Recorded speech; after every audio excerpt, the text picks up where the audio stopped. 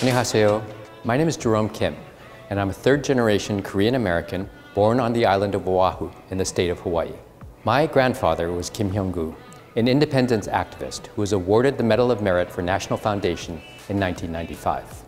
My grandfather was a political refugee from the Japanese, a first-generation immigrant to the state of Hawaii. He joined a Korean patriots group and actively participated in the diplomatic war for the liberation of Korea.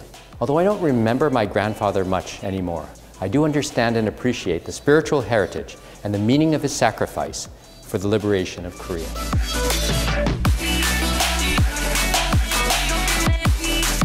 Well, I've been in Korea now for 6 years. My 2 children have graduated from school in Korea, and we really love it here.